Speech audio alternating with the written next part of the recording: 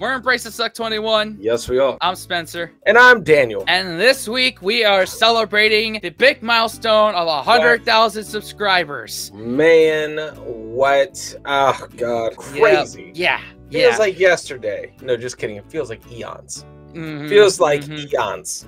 Yeah, we're going to be having this conversation a lot this week because we're revisiting the 5 niches that got us to where we are: music, comedy, stick-up-ball sports, history, and today we're doing motorsports. This is 2-part of our motorsport homage, and today we're talking about the NASCAR Garage 56 entry into this year's 24 Hours of Le Mans. And I'm going to pronounce it Le Mans. Or Lemons. The Mans. The Mans. Anyway. A lot of people, particularly those who came for our motorsport reactions, our rally reactions, other non-NASCAR related motorsport type things, were asking for us to do reactions to it, but at the time it was happening, we really weren't doing that kind of thing. Nope. But I personally watched it. I got a Motor Trend Plus subscription. I had it on the TV while I was working on some in-betweeners reactions, editing them down for YouTube. So it was a lot of fun to watch. It was a lot of fun to see this Garage 56 NASCAR entry, mix it up with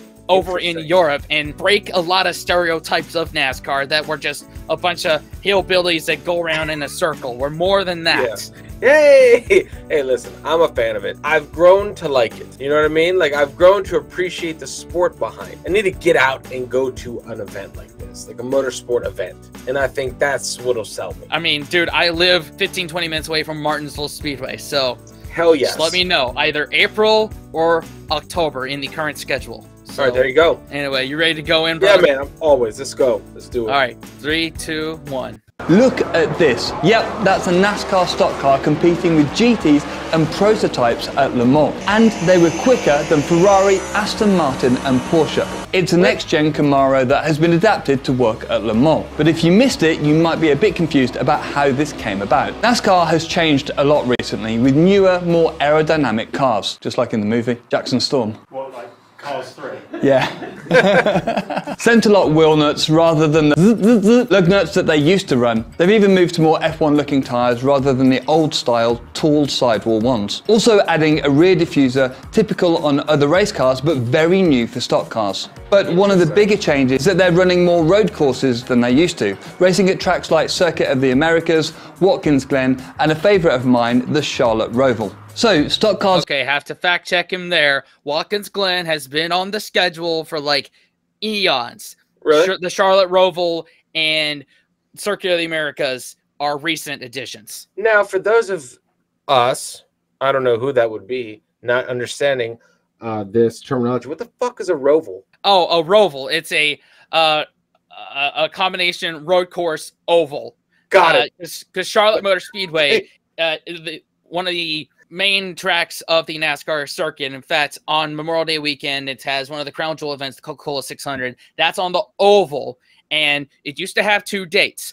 And the second date in the fall wasn't really selling that well. So to spice things up a bit, they built a road course in the infield of this place, and they used part of the oval track as part of the road course in there. Hence, Roval. Got it. Yeah. Okay. I'm just, terminology. I'm just like, I've learned a lot of shapes in my life. Roval is not one of them. So, yep. Here we go. Now I know. Roval. Aren't just for turning left, and they've shown that in recent seasons. But not in the same way that GT cars or prototypes can handle Le Mans for 24 hours though, right? So NASCAR teamed up with Hendrick Motorsports to take a ZL1 Camaro stock car to Le Mans, taking a £3,000 stock car with no doors, no headlights, and a 5.8 litre rumbling V8 to Le Mans. It seems absolutely bonkers, and many fans were excited to see a NASCAR race at Le Mans, and many were not. I've had a lot of drivers say, why are you doing this? What do you get out of it? Fun. What's the point otherwise? If you're not smiling, what's the point of doing it? Lots of people... That, by the way, that's 2009 F1 World Champion Jenson Button. He was part of the 3 drivers that raced. It was him, IMSA, sports car racer Mike Rockefeller, and 7-time NASCAR champion Jimmy Johnson were the 3 drivers. All right. People were concerned that the car would keep up on the straights, but be a moving chicane through the corners. The Le Mans organisers even proposed waving a white flag at every marshal post the car drove past to warn other classes it was there. And this is literally the flag that marshals wave to warn you that a crashed or broken car is slowly driving back to the pits. And that's a bit insulting, really, and I'm not sure the marshals would have been keen either. But they were so wrong about the 24 cars pace, but we'll get to that in a little while. So they assembled the team for it, recruiting Mike Rockenfeller, Le Mans winner with Audi, the NASCAR legend Jimmy Johnson, and Jenson Button. And that's quite a lineup. And they were quick. They entered under the Garage 56 entry, the experimental entry that we've seen a few times before. You might remember the Delta Wing, and we made a video about that as well. So although the car would race at Le Mans, it would technically be in its own class, subjecting it to special rules. So, for example, no matter where they qualified, they would still have to start at the back of the pack. Now, although NASCAR race on road circuits, a stock car would be a fair way off the pace compared to a GTE car, let alone an LMP2 or hypercar. So Hendrick Motorsports and Garage 56 set to work on developing a stock car that could work at Le Mans. They had big aspirations, hoping to beat some of the GTE cars. And these are cars that have been developed for years to be incredible at Le Mans, with lots of downforce but very low drag, something that you need at Le Mans due to the long straights. Le Mans is actually pretty unique as it has several super long straights, but also fast sweeping corners and super tight chicanes. Aerodynamic efficiency is everything at Le Mans. So, what did they do? Well, the first thing was that the car didn't need to conform to any rulebook. The standard engine restrictions that apply in NASCAR came off. So in Cup racing, the engine runs at 510 horsepower on the fast tracks and 670 horsepower everywhere else. But Hendrick Motorsport... Yeah, that's the new horsepower. Damn. And a lot of people have been complaining that there's not enough horsepower on the short tracks. And I agree. Like, wow. I went to Martinsville earlier this year, and it was a lot of follow the leader. Like, when the engines had, 750 horsepower, 800 horsepower, that's when the beating and banging started. And that's when that was proper short track race. And then, in the Gen 6 era, the package for road courses was 750 horsepower, which made for exciting racing too. And now the road course package is 650 or whatever they said it was. And so it's like bland? Yeah, it's become a little blander. The mile and a half package, the cookie cutter package, which a lot of people ragged on for years, is actually the more exciting one now. That and super speedways like Daytona, Talladega, and the new really reconfigured Atlanta. Those are, I just want to put that out there. Hey man, you're good, man. You're talking to the gearheads, and I'm just learning. I was like, damn, that's a lot of numbers. Like, I don't even know what that man just said. But right. I'm here for it. But because this is Le Mans, and because it's not in a typical NASCAR race, and it's the Garage 56 entry, they put more horses underneath this. Hell yeah. Got the engine up to about 750 horsepower. See? That's 150 more than the 600 horsepower that the GTE cars generally run. But they could have actually got more out of it if it weren't for one thing. The engine normally runs for 500 miles or so before a rebuild, whereas in a 24-hour race, this engine would need to have a life cycle of around 5,000 miles. So they capped the RPM limit a little lower to reduce stress on the valve train. But the fundamental components of the engine stayed exactly the same as the stock car, and that meant that it sounded absolutely awesome. Just listen to the difference compared to the other cars. The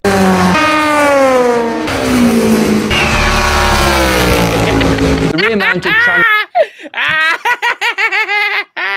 Take that! Hell yeah! Hell yeah! Fuck it! Burning those fossil fuels, man. No, that's the guitar solo in Freebird right there. Yeah, fucking all right. Yeah, I'm like goddamn Godzilla, man. I love that. Yeah, it's like like what the fuck is that? An earthquake? Like, oh no, that's American muscle. Yeah, we're gonna look at that one again. Yeah, just for shits and giggles. That's awesome. The other cars.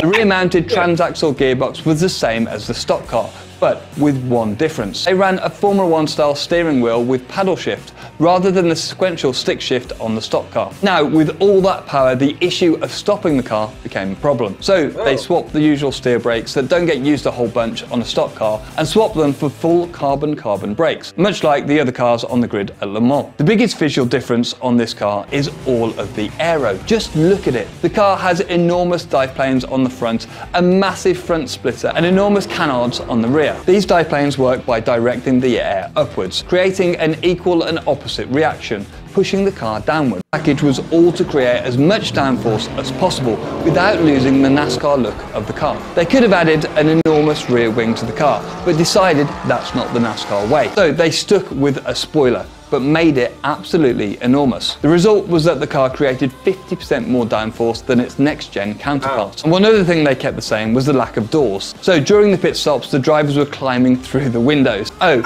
and the pit crew were also keeping up with the GTE teams, despite not having air jacks and using a manual jack. Goodyear worked with the team to create a new tyre as well. They understood that the car would be super rear limited, with the hard traction zones at Le Mans as well as the fast corners. So if they ran the standard Cup tyre, they would have to pit twice as often as the GTE cars. So Goodyear designed a custom tyre that's 2 inches wider at the rear. They also had a super clever tyre temperature sensor that is laminated into the tyres rather than the wheel rim. It's lighter and it's more accurate in the data that it delivers. This car is really a test bed for new technology. Then there was the biggest task. The Cup car runs at just under 1,500 kilos, and for a race car, that is a lot. A full 300 kilos heavier than the GTE cars and 500 kilos heavier than the hypercars. So the team shed 220 kilograms from the car. They're getting super clever with materials. Firstly, there are a load of things that this car just doesn't need. Stock cars have special reinforced structures at the front and rear of the car, allowing them to bump draft, where one car can sit in the slipstream with less drag and it actually pushes the car in front forwards. It allows two cars to work together, and it's super common in oval racing. So they bin that and then they swap lots of panels for carbon fibre rather than the steel. Goodyear even cut down the weight of each tyre. And also there was one other thing. This car had to have headlights, and we all know that stock cars run stickers. And the car drove well. It was clear that this Camaro could be a real match for the GTE cars, which to many was a real surprise. I have to say, it's pretty fun to drive. it's really fun to drive. You know, I think a lot of people were scared at how slow it would be through the Porsche curves. Then, with a bit more work before qualifying, the Camaro out-qualified the entire GTE field. Jenson Button set a time of 3 minutes 47.9. A proper quick time around this circuit, with the fastest GTE setting a time of 3 minutes and 51. Now, that is impressive. But there's one thing I need to make clear. The GTE field are a closely regulated pack, with massive regulations on aero, power, tyres, the lot. And the NASCAR was completely free of regulation. And the GTE field has a balance of performance, BOP, where limits are put on weight, power, fuel load, and more to make sure all the very different GTE cars are super close in performance. And really the only limit on the Garage 56 car was that the team wanted it to look like a NASCAR. So bear that in mind. Now that incredible qualifying performance caused an issue. The rules of the Garage 56 entry say that they should start at the back of the pack, with the order being Hypercar, LMP2, GTE, then Garage 56. But given the pace difference, they were concerned about the carnage of the NASCAR coming through the field in the first few laps. So they let the car start between the GTEs and the LMP2s. And on the race start, the NASCAR absolutely left the GTE field, and even overtook a couple of LMP2 cars. The car absolutely flew in the traction zones and on the first half of the straights, but the aero wasn't quite as efficient at the end of the straights, meaning that the GTEs caught them up, but braking was their main issue. Braking is probably the area that's the toughest for us. It's a big thing to try and stop into these chicanes. Looking so unusual, the car was a massive fan favourite, with many fans saying you could hear the car coming for miles, with many complaining that it was the car keeping them awake through the night. So the car worked well at the start of the race, but then Le Mans did its thing. It absolutely tipped down, with cars skidding off everywhere. The Garage 56 car held on, because despite the tyres, the aero and the lower weight, this thing was a handful. You could see it was super sketchy on braking through the corner and also on the exit. But you find that cars with more power than grip are just a real handful. But if balanced really well, they can be incredibly fun to drive. But later in the race, they had their first big issue. The gearbox exploded. All that power had destroyed the gearbox entirely, with it sounding absolutely dreadful. Just listen to this. And this was the NASCAR out, because you're not allowed to swap a gearbox at Le Mans. But after asking nicely, the team actually were allowed to swap it, as they were the experimental entry. So after an hour in the garage, the car was back out there. But this problem had pushed them back to 39th overall before finishing the race. And just like the Delta Wing, Le Mans had provided the perfect place to try something bonkers in the hope of pushing technology forward. All right. Super cool, man.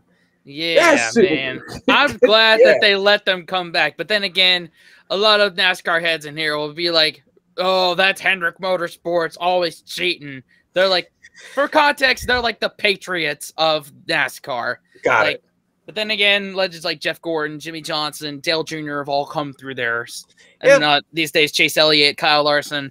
So they play within the politics. They got the bank account to throw around. So yeah, they knew the political game, like Alain Prost did in Senate documentary. Like they know how to play the political game. Yeah, but it's interesting, man, that it held its own. You know, because it's kind of like I've never put those two kinds of cars together. You know, because I almost feel like you can't, because one is just beefier. One doesn't look like an airplane. Right. One looks kind of like the shit that's driving around right now. You know? Right. Hence the name stock car. Yeah. It's in stock. You can go buy it right now. Kind of, right? Because that's probably a good maybe $300,000, $400,000 car right there. Oh yeah, if you're lucky. Yeah. More. But, but man, God, that's awesome. That sound was terrifying. That's American horsepower right there. That's some big dick energy right there. That's like real. Courtesy of the red, white, and blue. Yeah, just going down. The only thing that comes out is Toby Keith right out the muffler.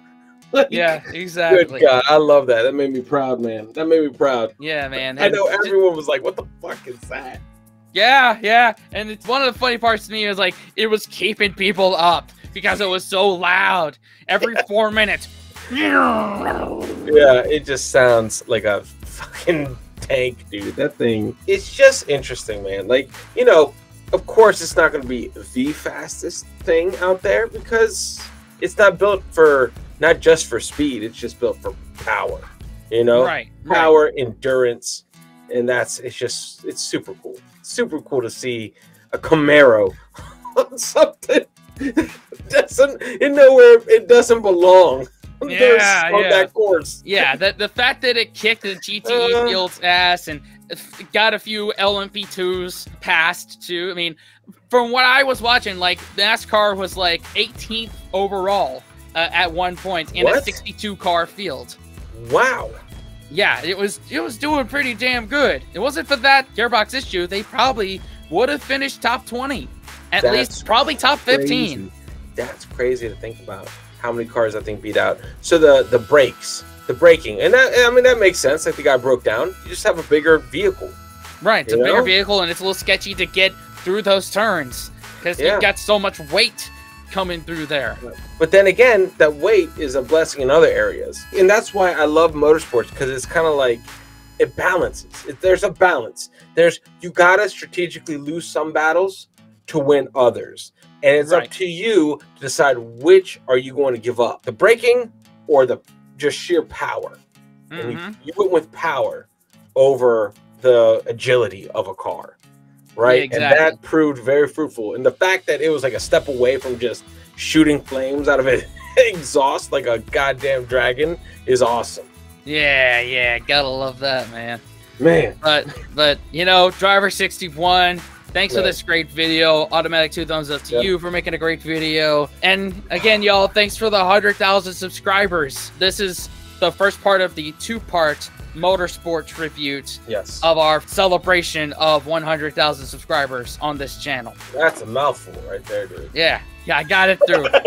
We can edit this. Oh man, but it's awesome, man. It's awesome. Yeah. It's good to be here. Good to be here. Good to be here. If you're new here, there's somewhere around to subscribe and watch another video. In the meantime, we say wash your hands, grab your toes, wipe your ass, blow your nose, embrace the suck. Unplug and do something epic, guys. See y'all in the next one. Later. Fellas, we can be that mistake. Let's do this.